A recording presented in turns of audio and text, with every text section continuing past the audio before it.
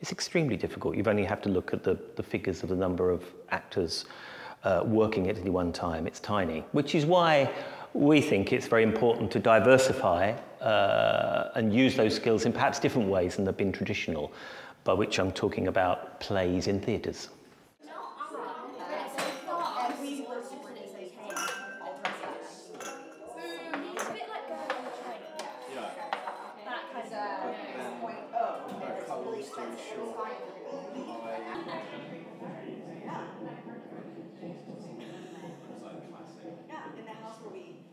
Walked in, like,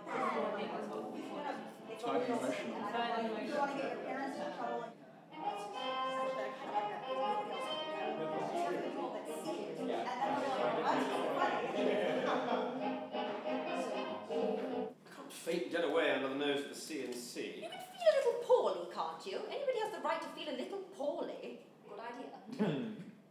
Yes, all right, darling, just as soon as you can. All right. My God! What is it? Mrs. Rawlingson's paying us a visit. Who the hell is she? She's coming on her own. Her husband's got a head cold or something. Her daughter's visiting an aunt. You might have warned me that a load of colonial strangers were coming trumpeting into the house. Hello. Yes, speaking. There is the luxury market, so people who entertain a lot, who might do this just because they can, on a Tuesday night because they want to entertain their friends. They have big houses and they love their houses and they love their friends and they have the money to do it. There's also special events, so for people who are getting married or people who are celebrating a big anniversary, so they've saved money and they want to do something really special and memorable for an event, big event, whatever that might be. And then the other market is the corporate market, because we love going into businesses and putting a smile on the staff's face, doing staff and client interaction. So that's a really, really fun market for us as well. That was Mrs. Rawlingson. This is not her.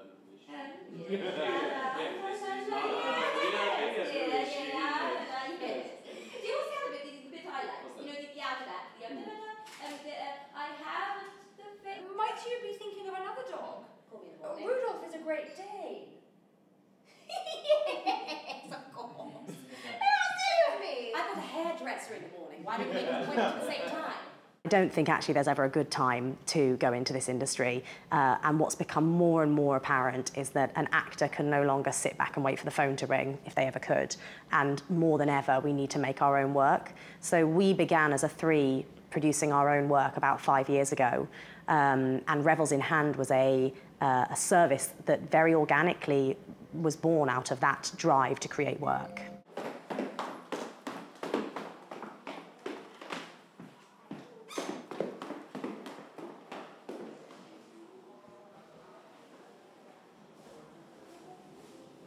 I think it's a relatively new thing, yeah, a really exciting idea that some of our graduates have got off the ground. I think there are lots of different ways now in which theatre can come and find an audience, and people like a new experience, maybe from immersive theatre, things like Punch Drunk, and theatre that's taking place on tubes and outdoor theatre. So the next step, yeah, is to bring it right into your own home.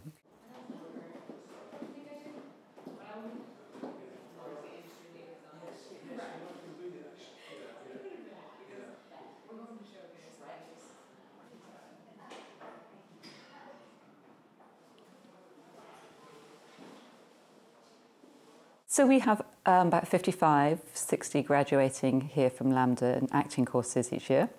We expect them all to be signed with agents, and we expect most of them within 6 to 10 weeks to maybe get their first role or to start to create their own work.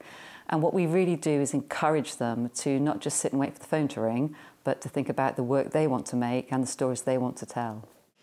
I do think Raj has bumbled up a house party so terribly. Yes, I know he's different, but the other one's awful.